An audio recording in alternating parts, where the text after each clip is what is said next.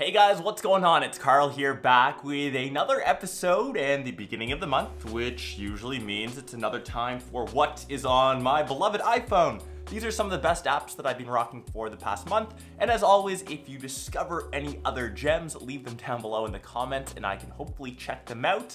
And I'm kind of thinking I will reward the person with the best app suggestion that features in next month's episode with something from Amazon. I don't know, something cool though. Maybe leave another suggestion down below and we'll figure things out, as this seems to be a pretty popular series and I guess a lot of people watch it, so makes sense to reward everyone. And the first app is called Hyperlapse, and this one's actually in conjunction with Instagram. I can see this being fully integrated into the app one day. It's currently a standalone, and just like the name implies, it is an application to shoot a hyperlapse. So simply launch the app, raise up your cam, and hold down the button, and it keeps everything stabilized, and it usually helps if you have a lot of things moving, hence you can get a good hyperlapse, but I'm hoping this quick recording here, whoa, whoa, whoa, boom. Moving on over to Snapseed, and I know a ton of you have asked what is my favorite photo editing app on my iPhone. I still can't find another one that I like more than Snapseed. It's free, you can edit every single photo and every area of it, and the versatility of it makes it, I think, the greatest app ever for photo editing. All of the pics that I usually post on Insta are usually edited within Snapseed, and as I mentioned, the most powerful tool is being able to control certain areas of the photo and fiddling around with the white balance, saturation, brightness in just particular zones. I think that makes it pretty dope, especially for all you hardcore Insta users. Snapseed, please check it out. Switching on over to a couple games now. I feel the beginning of the year is always the best time to catch up on some mobile gaming. The first one, called Tiny Striker. Soccer is my favorite sport, so I naturally had to download this guy. You are essentially a team, and you have to score free kicks to beat another team. So here we go, here's the dude taking a free kick, trying to bend that goal like Beckham, and you have to avoid hitting the wall, have to avoid hitting the goalie. You get coins to collect, and there's a timer that counts down, and you have to score as many goals as you can, and that little frame up above tells you if you're winning or losing. As the game keeps going, you collect more and more coins to unlock different, say, avatars for your soccer player, or different skill sets, so you can bend the ball or even shoot the ball harder. Next game is called Origins, and this is from the original Kingdom Rush, which I think I played on my iPad maybe three years ago? So it's kind of reliving some memories. This is probably the most expensive game that you'll find on today's episode. I think it was around $4 to $5, which isn't too bad for a tower defense game. And essentially, like any game, you just need to build your little towers. And of course, after every level you beat, you can upgrade both your towers and your hero abilities. And maybe the thing I like the most is just the graphics. They're simple, they're cartoony, and I've sadly spent countless hours playing.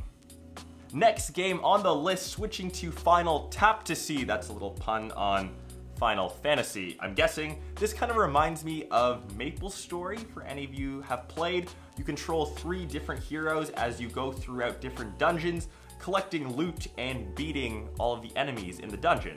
For example, we're in this level right now, and we will simply tap the button, mash the button to attack. Nothing too crazy, and you upgrade your characters as you go. They have different abilities, and just the art style really reminds me of that classic 2D side-scroller, just like MapleStory, which I've also spent countless hours playing as a kid. Bringing back some memories here. Next up, Rabbids Crazy Rush. I can't remember where these characters are from. I know this is escaping me, but essentially you are just controlling a little rabbit dude that runs, that has to collect soda cans, swiping on the screen to move different directions. You can either jump, go side to side, or slide down to avoid obstacles, and you do have special abilities with your rabbit. Where is this from?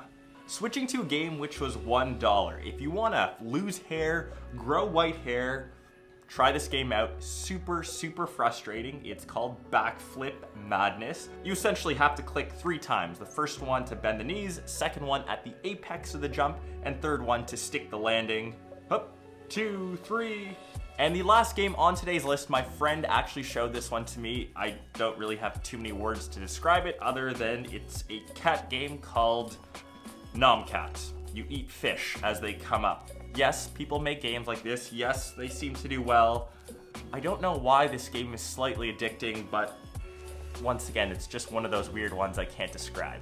Okay, switching on over to sports. This is called Team Stream from Bleacher Report. So depending on what teams you follow and what sports, for example, I've got mine set up to follow English Premier League, Champions League, and all Toronto teams. So the Jays, the Leafs, and the Raptors. Switching on over to another soccer app. As you know, I'm nuts about soccer. This is called Footpack, and if you played FIFA 17, you know the biggest thing is opening up packs to build your perfect or ultimate team.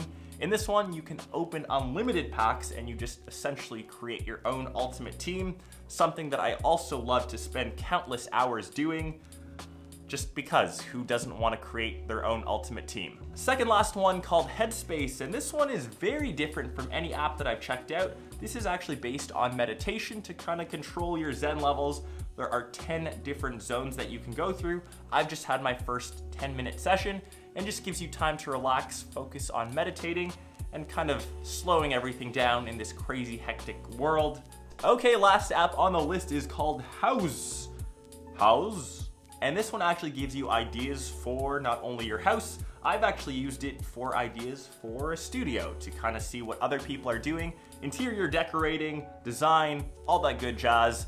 I mean, some of these houses are just ridiculous, but I guess we all do have goals, house goals, in the end one day. Okay, I think that will wrap up another solid episode of what is on my iPhone for the month of March. And remember, if you found a sweet app, leave it down below in the comments and I'll be rewarding, I guess, my favorite one that I found from your guys' suggestions on the April episode.